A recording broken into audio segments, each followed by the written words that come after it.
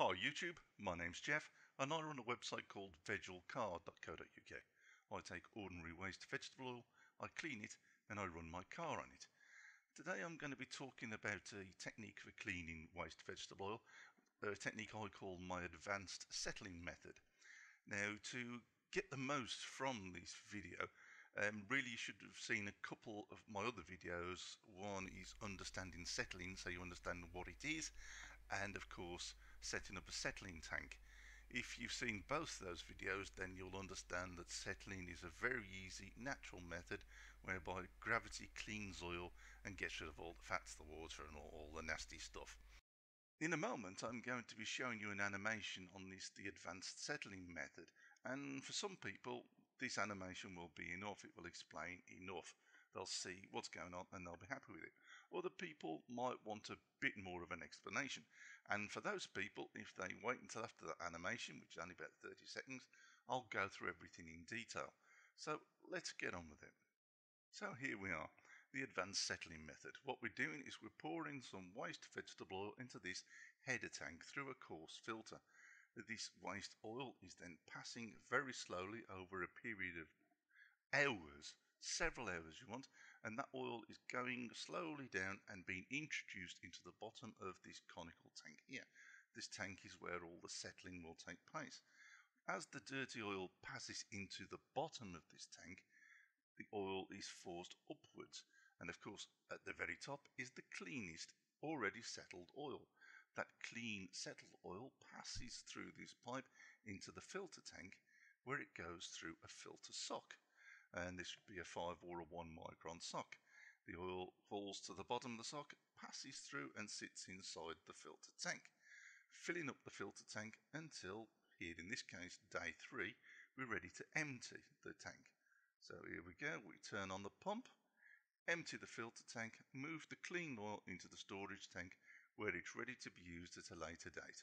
We can pump it out through another filter if we want to. Okay, let's talk a little bit more in depth about this advanced settling method.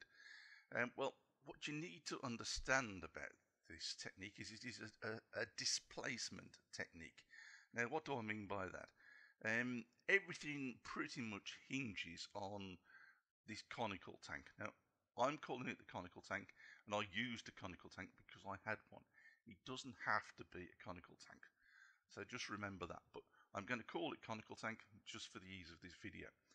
So it's a displacement method, and by that what we mean is there is a finite amount of oil in this conical tank. Let's say it's 200 litres. So right at the beginning, when you very first set this method up, you're going to need 200 litres of clean oil, and you're going to pour that clean oil into this conical tank. There will always be 200 litres of oil in the conical tank. That is what we mean by displacement. It's always going to be there. So if I come over to my header tank and I'm pouring 20 litres of oil, that 20 litres of oil will force its way into the conical tank, but at the same time 20 litres of oil will force its way out of the conical tank, meaning there will only ever be 200 litres of oil in the conical tank. Now the conical tank is where all the settling is going to take place over a period of days and weeks and months. Oil is going to settle. All the nasties are going to fall to the bottom, all the clean stuff is going to go to the top. So we start off with a nice batch of clean oil in here, and over time we're going to introduce dirty oil, and that dirty oil is going to settle to the bottom. It's going to stay there, and the clean stuff is going to go to the top. So all your settling filtration is taking place in this conical tank. So let's come back over to the header tank here. It's called the header tank simply because it's a term I borrowed from the plumbing industry, and it's called that because it's the highest point in the system. If you look, it's taller than anything else, allowing the oil to flow downwards. And the oil, which passes through a coarse filter, 100 microns or something like that, comes through this pipe here into the bottom of the conical tank. So your dirty oil that you've put in your header tank is introduced to the bottom of the conical tank, which is where we want the dirty oil to be. And we want it to come in nice and slowly. It's a slow process. We want it to take several hours. And to do that, we use a lever valve, and we almost shut this pipe off so that this oil trickles through this pipe here and arrives at the very bottom of the conical tank slowly over a period of hours. Now, as that's coming in, all the nice clean stuff at the top is being pushed out. And as it's pushed out, obviously it's going to go into this filter tank here. Now, my logic is at this point, by the time it's been settled, it's already beautifully clean.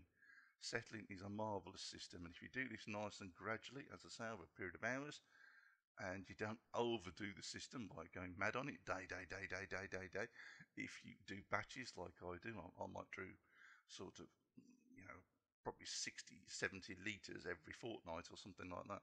And when I do that, I do it over a period of 3 or 4 days. That way, there's always resting going on, and so oil is always able to settle naturally. And as the oil settles, it cleans. As I say, my logic is once it's settled, it's clean.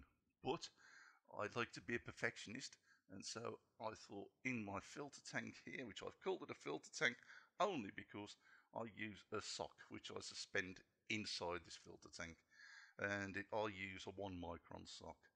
I always tell people to use 2 socks just in case one's got a hole in it. It's just a little thing that I do. So you take 2 socks, put one inside the other, and if one does degrade, if one has got poor stitching, say, the other one will catch everything. So the oil comes in, falls into the sock, and of course passes straight back out because it's nice clean oil. But it will then store inside the filter tank, and it will keep up it goes the level until you manually take the oil out. Now, of course, you're going to take the oil out. You could do it the hard way with a tap and bucket, or you could attach a pump. Now, I would suggest for ease of expense using a simple drill pump. They are very cheap and they're easily replaceable. And if you keep them in the system with oil inside them, they'll last absolutely ages. So just attach a manual drill and then whiz this pump around here and extract oil from the filter tank rather into the storage tank, and there it sits. Again, it sits. Now, as I say, I tend to work in batches, and so I might do, as I say, 80 litres, 70, 80 litres, and then because because I love settling, I tend to leave that clean oil in the storage tank for another good week, allowing the settling to take place again, just in case.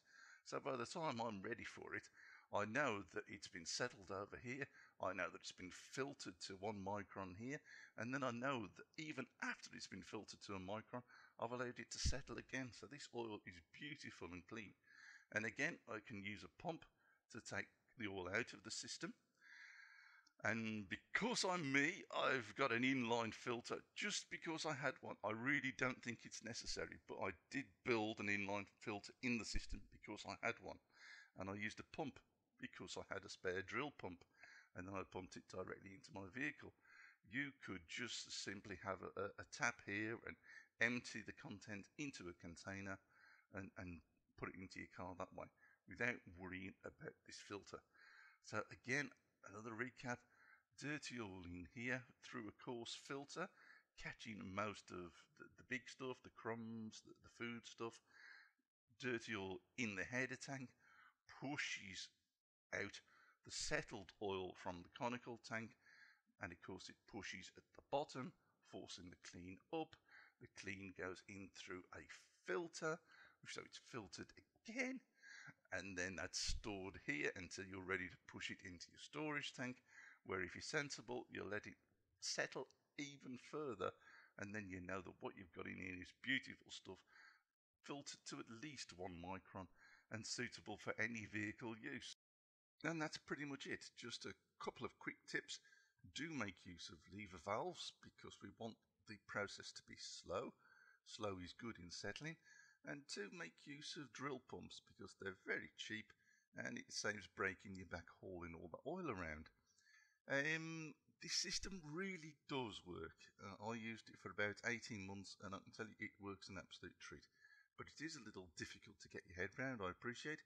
So check out my website, vogmar.co.uk, and look under Advanced Filtering Systems. it is covered there, probably in the same amount of detail to be honest, but sometimes reading and watching in combination can help. If you're still confused, do send me an email. I will also say that when I did, as I say, I used this system myself for about 18 months and my theory was absolutely spot on.